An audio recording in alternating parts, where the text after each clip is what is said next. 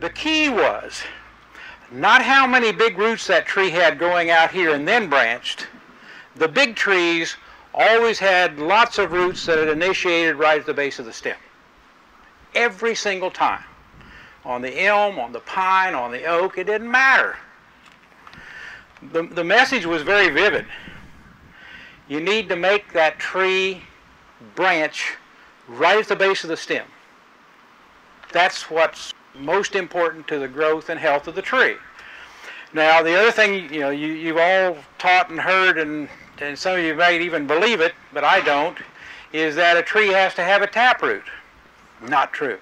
A taproot is simply Mother Nature's mechanism for helping the seedling survive in adverse conditions.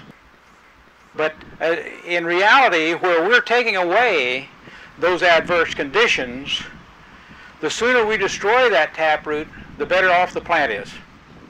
So our goal, and the reason these containers are 4 inches deep, is because in a whole series of studies where we tried containers 2 inches, 4 inches, 6 inches, we had even some 16 inches deep that went back all the way to when we were doing milk cartons.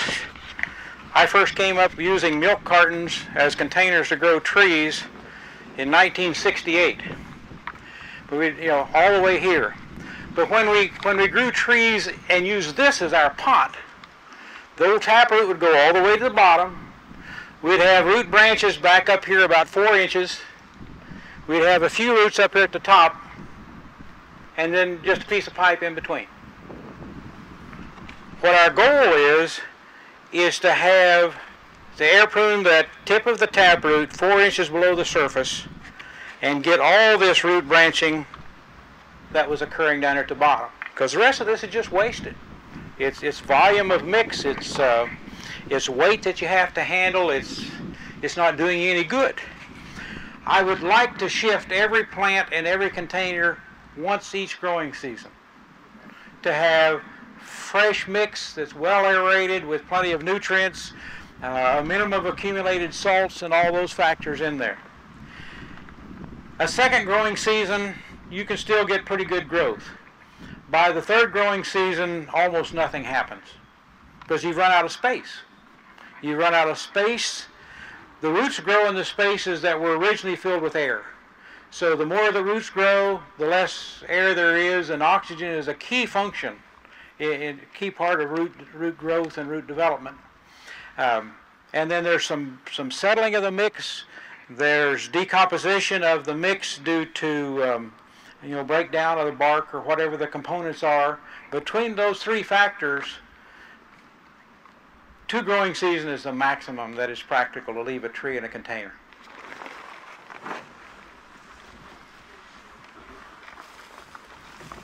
You can just see the white tips. Again, I broke off the tips.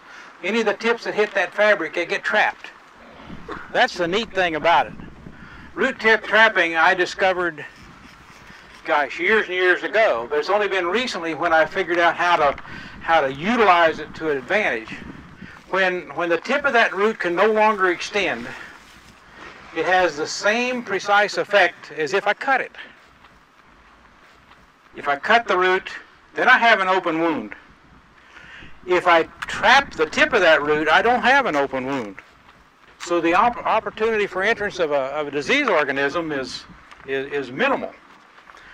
If I air root prune it, I don't have an open wound. What I have is shriveled, dehydrated tissue. So in essence, with air root pruning, I've cauterized the tip of that root.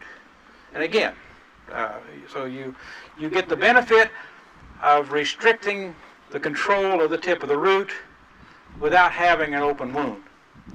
Another point that I didn't mention earlier that I should have mentioned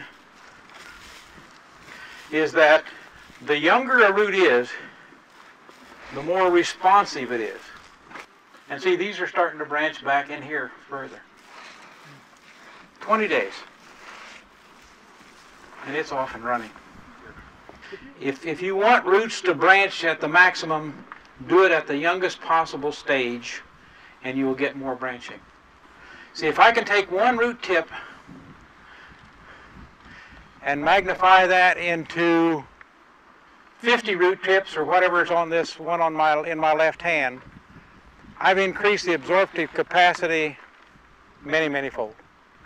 I didn't know exactly what we'd see, but I'm delighted with what we see. Wow. See, some of those are probably 8-9 inches long out there. That's not too bad for this time of year.